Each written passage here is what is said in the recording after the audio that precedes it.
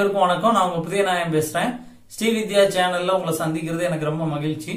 ஏன்னா ஸ்ரீவித்யா சேனல் நேயர்கள் ரொம்ப சாஸ்திர ரீதியான நிறைய விஷயங்களை நம்ம சேனல்ல இருந்து பார்த்து அதை செய்து நாங்க பலன் அடைஞ்சிருக்கோம் அப்படின்னு நிறைய எனக்கு போன்ல மெசேஜ் அனுப்பிச்சிட்டு இருக்காங்க.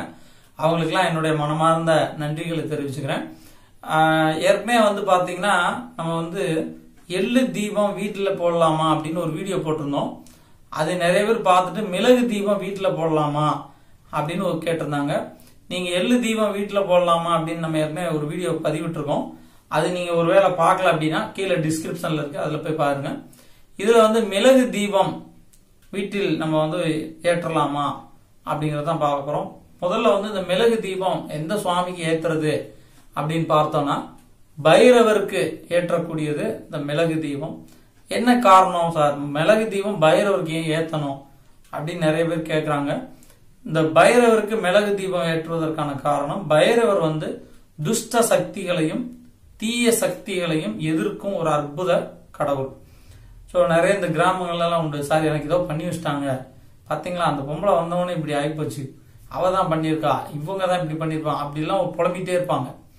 இந்த மாதிரி ஒரு நெகட்டிவ் ஒரு தீய சக்திகள் ஏதாவது நம்ம மேல ஏவப்பட்டிருந்தாலோ அல்லது நம்ம குடும்பத்தில் யாராவது ரொம்ப மோசமான வார்த்தைகளை சொல்லி திட்டி இருந்தாலோ இந்த திட்டுக்கள் இந்த தீய சக்திகளோட அதிர்வுகளை நீக்குவது இந்த மிளகு.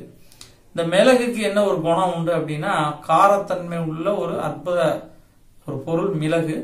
இந்த மிளகு தீபமாக ஏற்றும் போது, அதாவது மிளகு ஒரு துணியில வெள்ளை துணியில எடுத்து 27 மிளகு வைத்து அதை ஒரு அகல் விளக்குல வச்சு நல்லெண்ணெய் ஊத்தி தீபம் ஏற்றும்.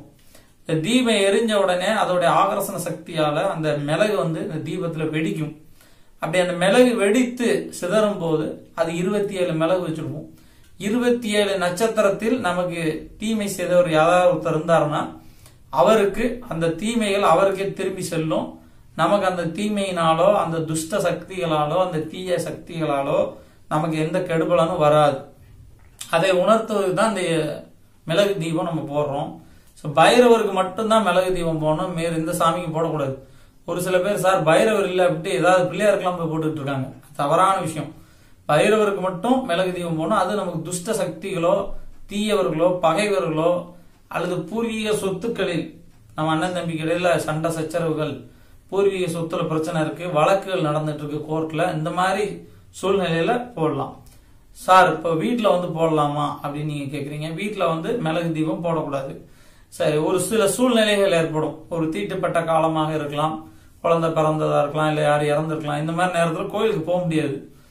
அப்ப இந்த நேரத்துல நம்ம என்ன பண்ணலாம் அப்படின்னா, அந்த மிளகை 27 மிளகை எடுத்து சாதம், நல்ல பச்சரிசியில சாதம் செய்யணும். பச்சரிசியில் சாதம் வடித்து இந்த மிளகை அதுல நம்ம மிளகு சாதம் மாதிரி மிளகு கொஞ்சம் எண்ணெய் நெய் எல்லாம் கலந்து தாளிச்சு அதை அந்த சாதத்துல கலந்து நம்ம நல்லா விரவணும் அப்படின்னா அது மிளகு சாதம். இந்த மிளகு சாதத்தை காகத்துக்கு வைக்கணும்.